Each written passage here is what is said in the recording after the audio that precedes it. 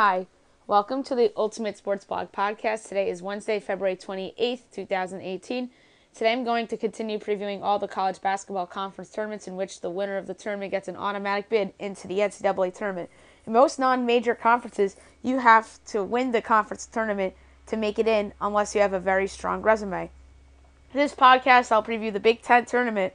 A handful of teams in this conference either are no-brainers to receive an at-large bid in case they don't win the tournament, or have a chance of receiving an at-large bid, depending on results of this tournament. The conference tournament this year will be held at Madison Square Garden, and due to the Big East tournament usually held at the Garden during championship week, the Big Ten is doing their tournament a week earlier than usual this year. For what it's worth, this bracket does not do reseeding. There are 14 teams in the Big Ten, and the first round is tonight, the second round is tomorrow night, the quarterfinals are Friday, the semifinals are Saturday, and the conference championship is Sunday. Before I get to my predictions, my picks for the first round will count towards my Maddie's picks for tonight on the podcast, but my projected picks for the second round, quarterfinals, semifinals, and championship games will not count. The actual second round, quarterfinal, semifinal, and championship games that will play out, I'll pick those games towards Maddie's picks on the podcast on the day those games are being played, just in case I get one of the first round picks wrong. And if I did get my first round picks correct, I'll carry over my projected second round picks towards Thursdays, quarterfinals for Friday, semifinals for Saturday, and I'll pick the championship game on Saturday night's podcast. To the picks. First round tonight, number 13 seed Illinois versus number 12 seed Iowa. Illinois 14-17 on the season, 4-14 in the Big Ten. Iowa 13-18 on the season, 4-14 in the Big Ten. Both of these teams have been disappointing relative to expectations, but give me the Hawkeyes here in a close one. So give me Iowa. Second game tonight, number 14 seed Rutgers against number 11 seed Minnesota. Rutgers 13-18 on the season, 3-15 in the Big Ten. Minnesota 15-16 on the season, 4-14 in the Big Ten. The Golden Gophers have been such a massive disappointment this season after being ranked in the preseason top 25, but I think the Gophers take this game over a Scarlet Knights team that's been competitive throughout the season, so give me Minnesota over Rutgers. Tomorrow's projected picks. Second round. Number 9 Wisconsin against number 8 seed Maryland. Wisconsin 14-17 on the season, 7-11 in the Big Ten. Maryland 19-12 on the season, 8-10 in the Big Ten. The Terps can sneak into the big dance with a win here, but I think Ian Happ and the Badgers pull off a mild upset to crush the Terps at large hope, so give me Wisconsin.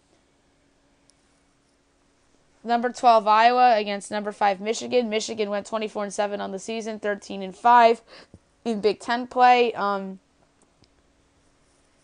Fred McCaffrey's team will keep this competitive, but John Beilein's team is just way better this season, so give me Michigan. Number 10 seed Northwestern against number 7 seed Penn State. Northwestern 15-16 on the season, 6-12 in Big Ten play. Penn State 19-12 on the season, 9-9 in Big Ten play. The Nittany Lions absolutely have to have this one if they want to get into the big dance. And I say they get it over a disappointing Wildcats team who were ranked in the preseason top 25 as well. So give me Penn State over Northwestern. Number 11 Minnesota against number 6 Indiana. Indiana 16-14 on the season, 9-9 in the Big Ten. Both of these teams have failed to live up to expectations this season, in particular the Gophers. I think Archie Miller's squad gets a nice win here to move on to the quarterfinals. So the pick here is Indiana. Quarterfinals, number 9 Wisconsin against number 1 Michigan State. Michigan State 28-3 on the season, 16-2 in Big Ten play. Don't be shocked if the Badgers give the Spartans a game here, but Miles Bridges and company will pull away late, so give me Michigan State over Wisconsin. Number 5, Michigan against number 4, Nebraska. Nebraska 22-9 on the season, 13-5 in Big Ten play. The Cornhuskers have to win this game if they want an at-large bid, but the Spartans are just a better team. I'm sorry, the Wolverines are a better team and will get the win here. So give me Michigan. Number 7, Penn State against number 2, Ohio State. Ohio State 24-7 on the season, 15-3 in conference play. The Nittany Lions swept the Buckeyes in the regular season, but the Buckeyes will get this game, and the Lions will sweat it out on Selection Sunday. So give me Ohio State. Number 6, Indiana versus number 3, Purdue. Purdue 26-5 on the season, 15-3 in Big Ten play. Good in-state rivalry here, but the Boilermakers are just by far better this season and will win this game by double digits. So give me Purdue. Semifinals. Number 5, Michigan against number 1, Michigan State. This should be an outstanding semifinal between these two in-state rivals. Give me Miles Bridges and the Spartans and a close one to advance to the championship game, so give me Michigan State. Number 3, Purdue against number 2, Ohio State. This should be a great game between these two very good teams. Give me Conference Player of the Year, Keita Bates-Diop, and the Buckeyes in a very close game to advance, so the pick here is Ohio State. Championship game, Ohio State against Michigan State. This is going to be an outstanding game. The Spartans could very well be in play for the number 1 overall seed in the Big Dance at this point if they make it, and I'm going to say they do make it because I have them in my projected championship game, and I like them in a very close game over an improved Buckeyes team in a close game. And I mean very, very close. 2-point game. So the pick to win the Big Ten tournament is the Michigan State Spartans.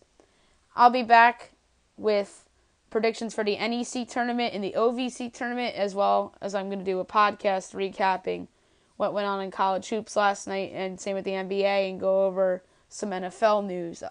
I'll be back in a couple moments.